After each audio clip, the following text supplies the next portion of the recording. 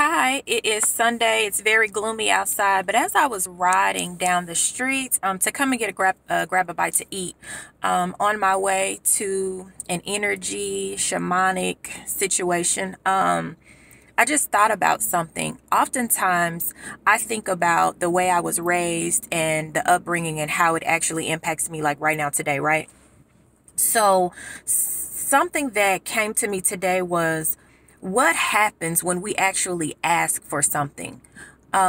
Usually it's like, okay, as a child, you ask your mom, can I go somewhere? Can I have this? Can I have some money? Will you buy me this? And the answer is either yes or no. And it's an immediate decision. It's an immediate response right then and there, right? Most times.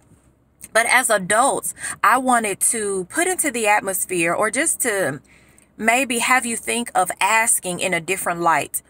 When we ask, we are actually asking God, universe, spirit for permission for space to receive whatever it is that we're asking for. So the thing that you're wanting, the thing that you desire, it's now as an adult. It may not come, with a 1, 2, 3 step. It may not come when we want it. It may not come as easy as we think it should or that we would like for it to be.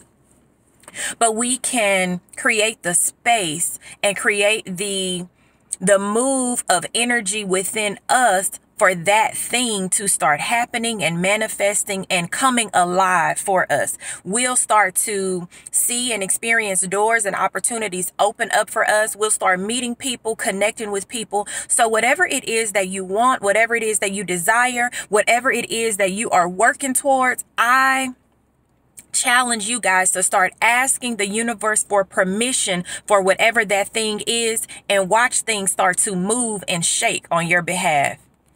Elevate on this Sunday.